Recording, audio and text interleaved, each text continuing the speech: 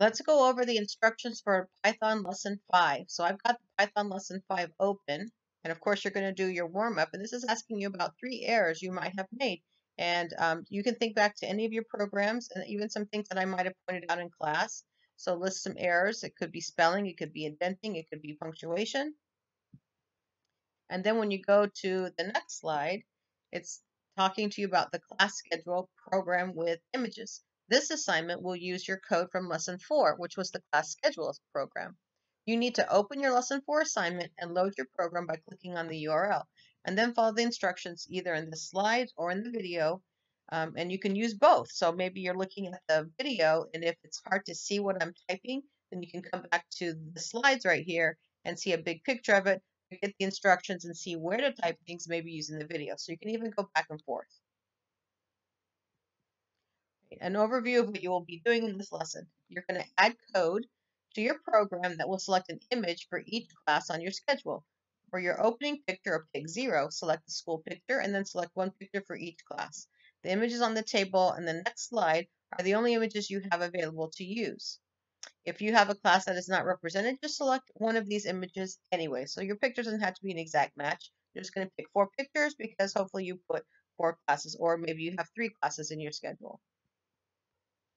So I'm going to open up my Python lesson 4, and if you turned it in, you can still find it. You can see it in the returned or the turned in, but you have access to all your assignments, whether you turn them in or not. So you're going to open up your lesson 4, go all the way to the bottom or the last place where you saved your code, click on your link, and if you have trouble clicking it, you have to hold down the control key when you click on it, or you can just copy this, copy your code, control C, and then go into Chrome if you're not there already, and you can paste it. So here's my lesson 4, and you can do a quick look to see, like one thing I can do is I can change the date to the current date. I can change the lesson to lesson 5. And where it says class schedule, I can say with images or with pictures. So I can modify this comment block at the top. So you can take a good look at your at your lesson 4, make sure you have all the parts to it. You can even run it and it should come up, and maybe it looks something kind of like this. And what we're going to do for lesson 5 is add images to it. Now, so I can close lesson 4. I've got the code that I needed. In lesson 5, I'm going to go to the next slide. And the first thing it says is to update the comment block. We just did that. And then save the program. So this creates our version history so we can go back when we need to. So I'm going to click on this save button right here. I'm going to copy this URL, Control C, go to my document, and do a Control V. So I'm going to paste it in there. Then I can go back to it if I need to. On the next slide, now at the top of your code, it's not going to be at the very, very top, but it's going to be up there where our variables are. You're going to add a line of code for your images. This first image is going to be a picture of the school. You're going to find the exact URL on the table.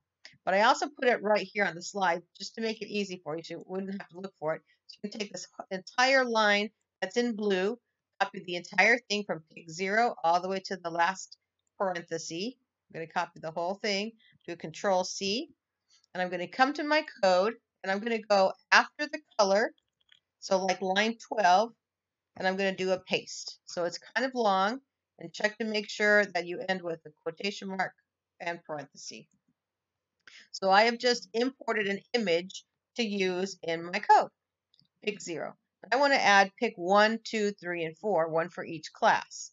So I'm going to do a pick 1 equals, I'm going to do a pick 2 equals, a pick 3, and a pick 4. So I need one for each class. I'm also going to need this simple GUI, this whole thing here, so I can start with it. And then I'm going to end with quotation marks and parentheses. So I'm going to make sure I do that at the end. But if I do a little bit of cut and paste early on, it can, help me without making mistakes, and that I have all the pieces that I need. So notice that it's here near the top where all my variables are.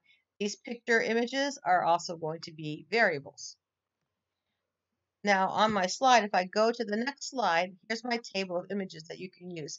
And it's kind of little, but here in the table are the URLs. So let me see if I can zoom in on this a little bit too. So I see there's art, Avid Ceramics, just a whole bunch. And as I mentioned in the instructions, if one of your classes is not listed here, just pick a picture anyway. So maybe in my next class, I want to use computer. So I'm going to take this entire, make sure you start at the beginning and go to the end. So the entire URL, I'm going to copy it, Control C, come here to my code, Control V for paste. And then I can check to see I need to end with a quotation mark and a parenthesis. Double check, make sure that you have your quotation mark and your parenthesis. Now for my next class, it's probably not the same one you have, but maybe I have a math class. So I'm going to take this code right here, copy it, Control C, go to my document, my code, and then remember to end with the quotation marks parenthesis. And then my next one would be lunch, and I know there's a lunch picture. So I'm going to find lunch, copy it,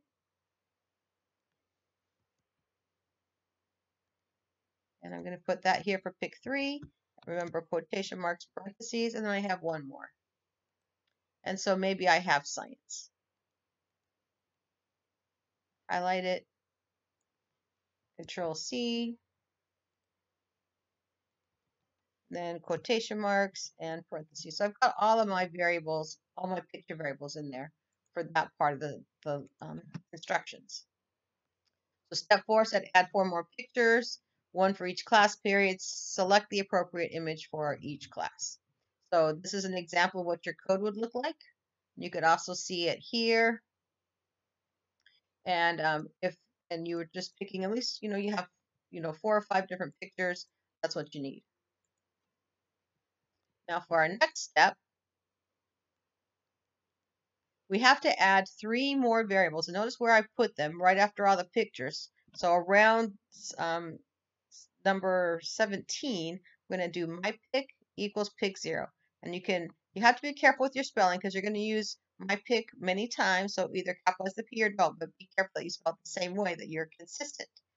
And then pick 0, I already have this variable, so I have to make sure that I'm matching.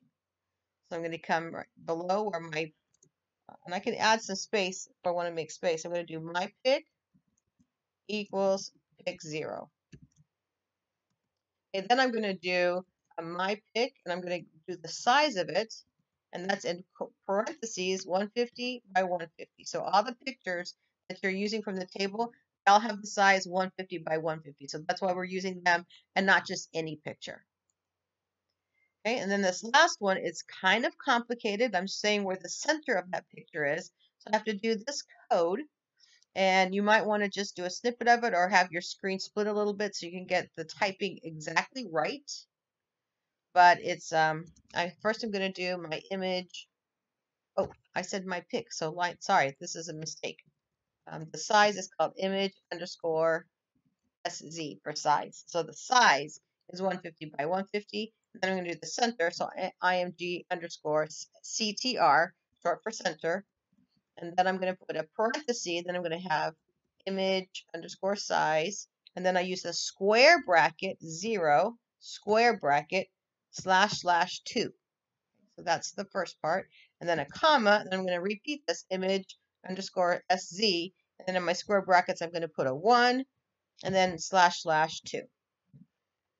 So that's a lot of typing to get right. So just be really careful where you have a parenthesis, where you have a square bracket. And so go slow if you need to. But so these 3 lines of code are what you're going to add underneath the picture. So where you put them is important. So you might even pay attention to the line numbers. They don't have to be exactly like this, but this is giving you an idea of where the code goes. Okay, for the next slide. Now that we've got our variables, we are going to use them in the functions. So step 6, add code to each period function. So you have period 1, period 2, period 3, period 4. To each period function to display the image. If you follow the naming convention shown above, this will be easy. So my pick, and I used a capital P, so you want to be careful with your spelling. What you just created is your global variable, and you change its value in each function to the pick for that class. So for period 1, first of all, it's a global variable. So for me, this is like around line 22. So it'll be somewhere around there for you. Where I have this whole line of global variables, I'm going to need to include a comma, my pick. make sure that you spell this the same way that you spelled it up here. So I need to make it global, and then somewhere in here, and I can just put it at the end, it doesn't really matter. I'm going to press enter, so get a new line. My pick equals, and I'm going to say pick 1 because this is in period 1. I'm going to do the same thing for all my functions. So for period 2, once in my global line, I have to say comma my pick, and then get a new line, my pick. Spelling is very important. Equals, and then it's going to be pick 2 because this is period 2. And then you should be able to do period 3 and period 4. So we're just following the same convention, typing in the same lines, making my pick global, and then getting a new line and assigning my pick to the picture for that period. So here I do pick 3. And then for the last one, I would do pick 4. So you're going to have to match it for what you did. If you have 3 periods or 4 periods or whatever you did, you're going to match.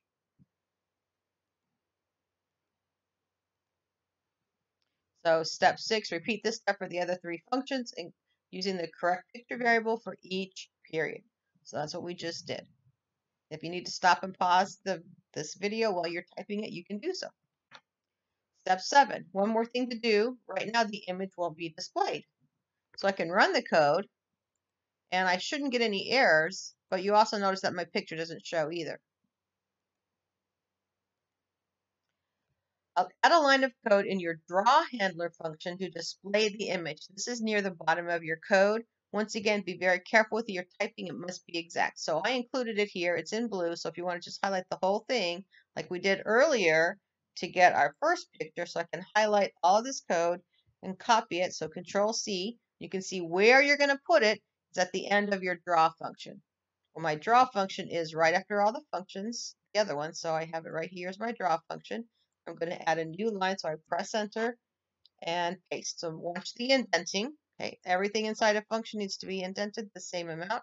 And if I just copy and paste it, if these are the same image names that you've created earlier, then you'll be good. So make sure that what I typed here matches what you typed up here. If there's any kind of spelling mistake, you're going to have to fix it. Your spelling has to be consistent. Now when I run it, I get a picture. And for every class period, I get a picture. You may also notice that your image kind of covers up the words. So we can fix that. We're going to come to the next step here. Run your program and click all your buttons in any order. It should display 3 lines of text and an image for each class period. However, the image covers up the text. Fix this problem by changing the location of the lines of text. You can use numbers like this. So I use 60, 90, 120 instead of what was there. Now we've already practiced. This is back from lesson 2. We practiced changing the location. So this is a suggestion, but you can really pick the numbers that you would like just so that they're not overlapping. So I'm going to come back here to my code. Right now I have 100. So instead of 100, I want to move it up, which means a smaller second number. So I'm going to say 60. Then I want to increase it by 30 each because my numbers are 24. So I'm going to make this one 60 plus 30 is 90. Then 90 plus 30 is 120. So that's where I got the numbers. But you can really use different numbers here. You just want to make them lower because the lower the number, the higher the text location. So now I can see all my words. I can see my picture. It's looking good. Run your program and click all your buttons in any order. It should display 3 lines of text and an image for each class period. So now we're going to save, copy and paste our URL, and then do our wrap up. So I'm over here and I'm going to click my save button. I'm going to come to the top where the URLs. I can just highlight the entire thing. So make sure you give me the entire URL. If you give me only part of it, I won't be able to run your code and you won't get a grade. So the entire thing, do a Control C. Come to your document, click on slide 17, do a Control V, and then you're going to come here and do your wrap up and answer these 3 questions, and you'll be ready to turn it in.